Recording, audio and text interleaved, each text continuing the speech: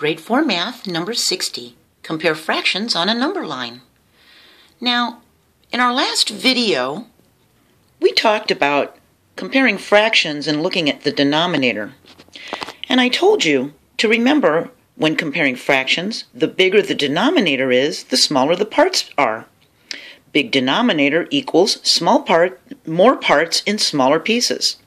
If we have 2 pies, and this denominator is a 4, and this denominator is an 8, the 8 is a larger number. See, there's more parts, but the parts are in smaller pieces. Would you rather have a 1/4 of a pie or an 1/8 of a pie? The bigger the denominator gets, the smaller the pieces become, but there's more of them, okay? Because this pie was split into 8 pieces, each piece had to become smaller. This one is split into less pieces, each piece is larger, okay? So remember that when you're comparing fractions, all right? So let's compare some on a number line. We've got 2 number lines here. This one is broken up into eighths. This is 0, this is halfway, and this is the 1, okay? It's 8/8.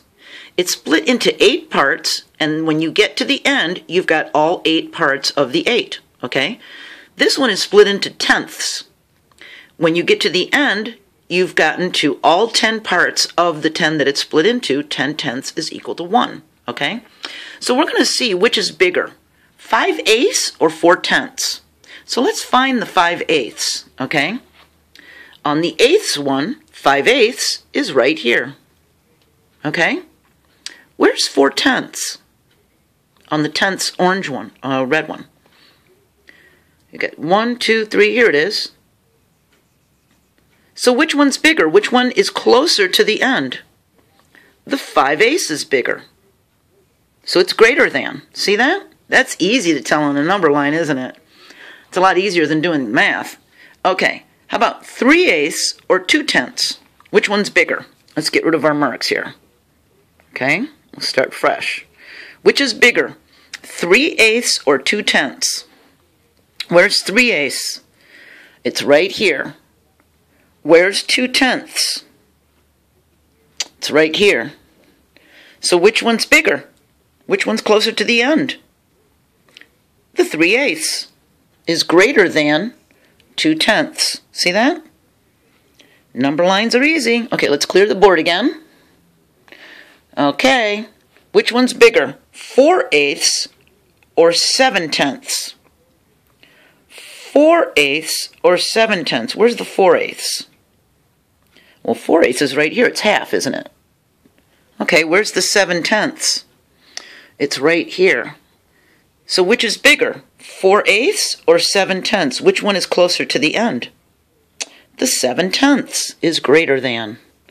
4/8 is less than 7 tenths. See? Big mouth eats big number. See that? Okay, now I've got a bunch of number lines.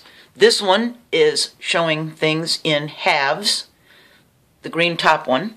Then we got thirds, fourths, fifths.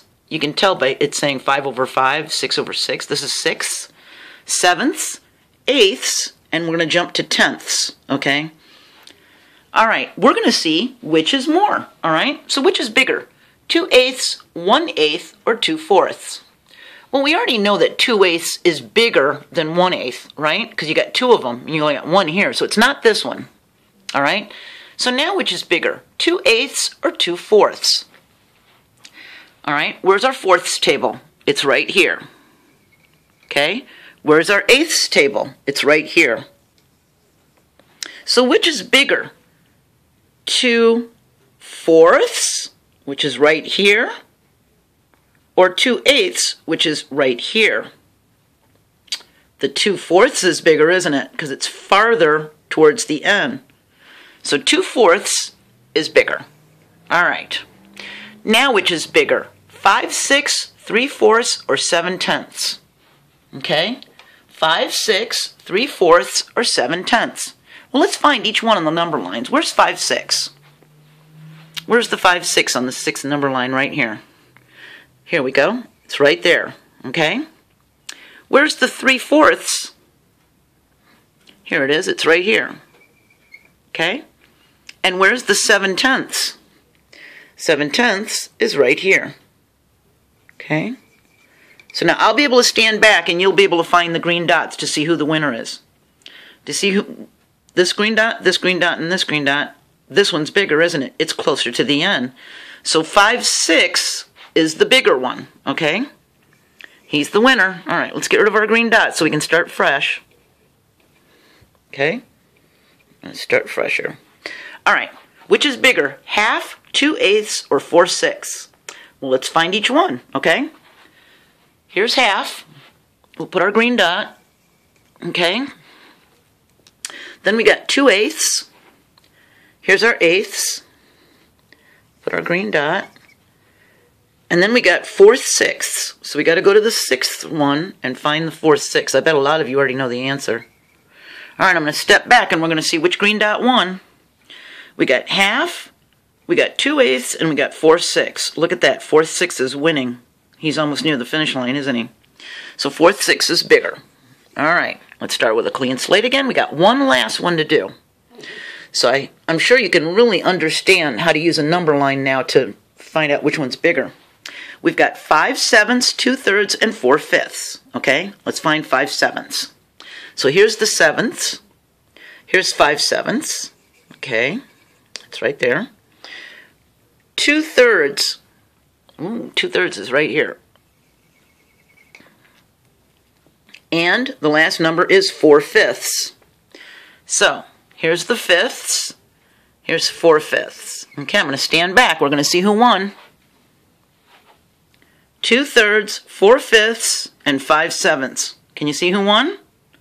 The 4/5. He's the closest to the end, isn't he? Just by a little bit. So 4/5 is bigger. So, very easy. That's how you can use a number line to compare fractions and to figure out which one is bigger and to put them in order. If we had more time, we could have found the next biggest one and the next biggest one, and we could have put them in order by size, couldn't we have?